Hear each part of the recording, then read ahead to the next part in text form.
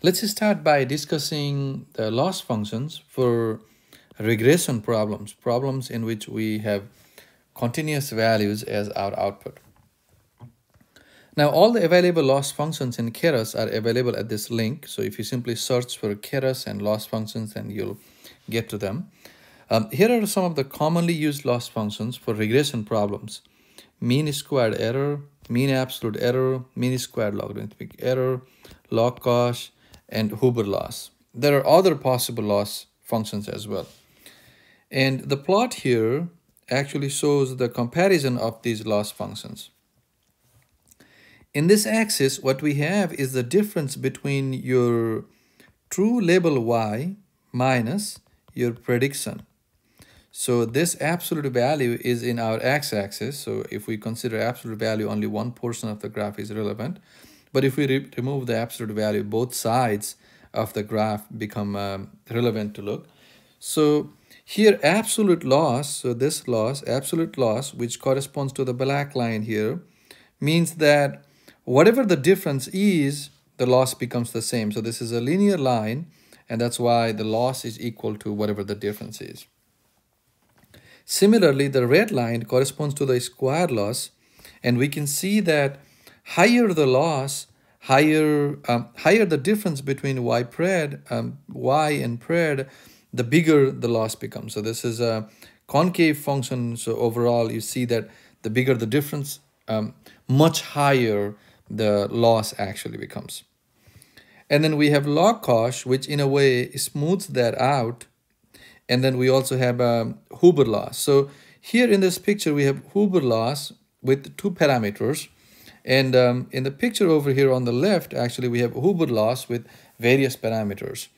Huber loss overall is a dynamic loss function in which we can control how flat or how curved upward facing we want the loss function to be. So if we can, based on this parameter for the Huber loss, we can control whether the loss should be very sensitive for larger values, right? For larger values, this is actually not very sensitive, but this one is very sensitive.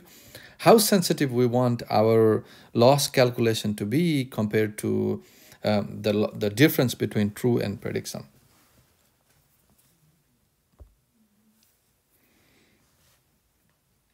Now, choosing a loss function for regression can be very tricky. And even for this reason, actually, many people don't even choose to solve regression problems. They rather convert the regression problem into a classification problem and solve it. The most common way to evaluate, or the easiest or simplest way of evaluating a regression model is using a plot like this, where in x-axis you have true values and in y-axis you have predicted values, and then we look at the comparison. So each dot here in the plot, each dot represents each dot is a data point, and say for example, if we focus on this data point right here, we can see that the true value for this data point was around 6.5, but the predicted value for this data point was 3.5. So clearly, the predicted value is lower than the actual true value. Now let's look at another data point. Say I pick this data point right here. Then for this data point, we can see that the true value is around 4.5, and then the predicted value is also around 4.5. So overall, you can see that all the data points that are closer to the diagonal, are correct predictions, and all those that are away from the diagonal are incorrect predictions.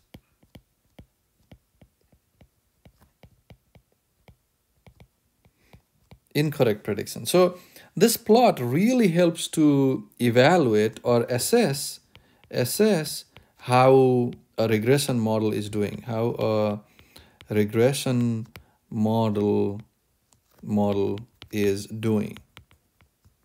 So we can even see for my larger values, which is the reason over here, right? For my larger values, how the predictions are doing. For smaller values, how the predictions are doing, and so on. For example, in this plot, we can clearly see that the model is doing pretty good. So model is doing good for smaller values, smaller values.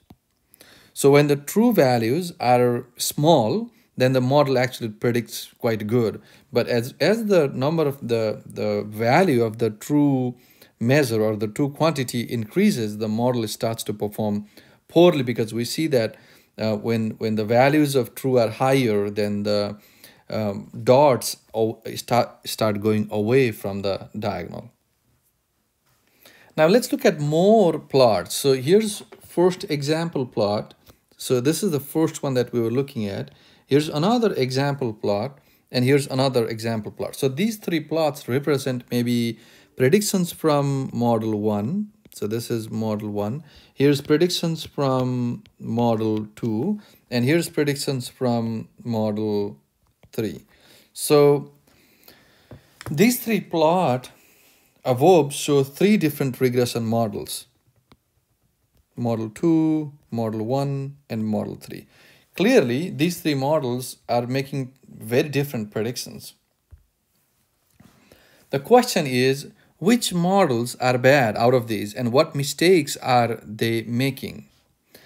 The things to look at is what loss functions are prone to which kinds of mistake, and how will this change when the numbers are less than 1? So let's try to answer these one by one. Which of these models are bad? So clearly the third model here, this one, is a really good model, because we see that most of the values are in the diagonal, very close to the diagonal. So these are really good predictions. Whereas this model right here, model number 2 is actually, of course, it's a bad model, because many of the points are away from the diagonal. But we can also see a pattern here. Most of the values, or all the values, are below the diagonal. What this means is our model always likes to predict smaller values, likes to predict smaller values.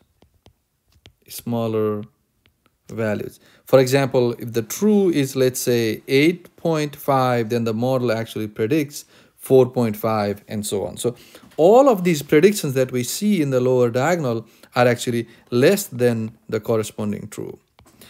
And these are things that, based on the loss function we choose, our model may focus on.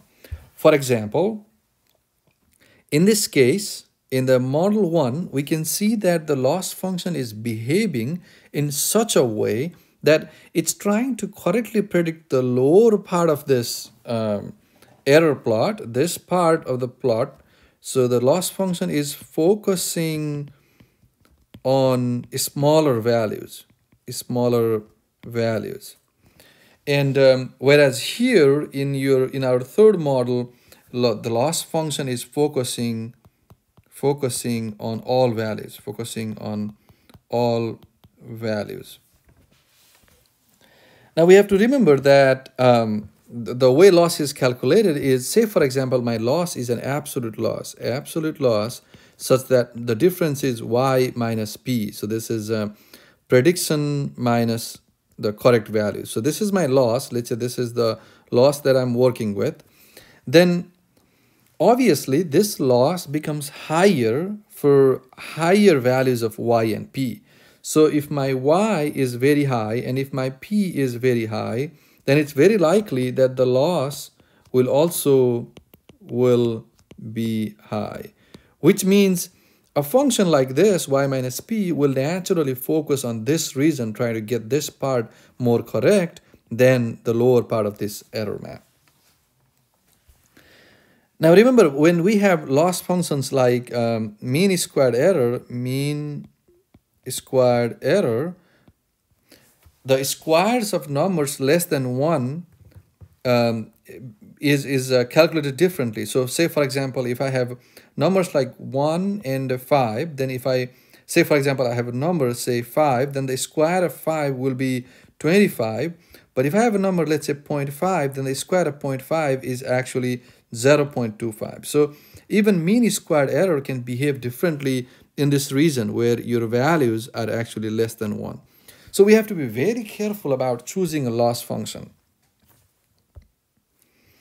So the choice of loss function usually depends on the domain need.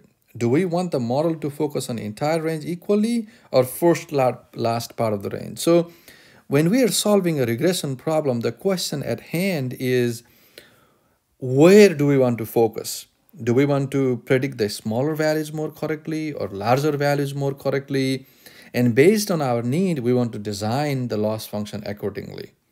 Because we may not be able to design a loss function that equally focuses on the entire range of our output variable.